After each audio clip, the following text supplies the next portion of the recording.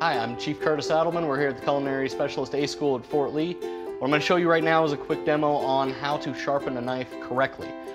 What we have here is a tri-stone, so it's going to sharpen your knife in progression. So you're going to start with the coarsest grain, even pressure across the blade, anywhere between 21 and 24 degrees towards yourself.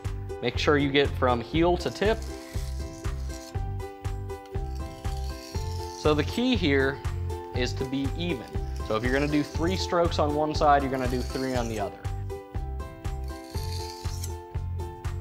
So now we've moved to the next grade of stone, and we're going to do the same thing.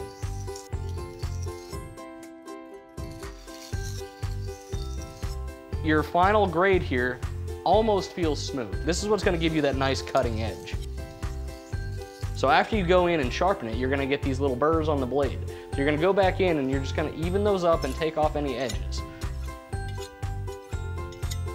Done. Now you have a sharp knife.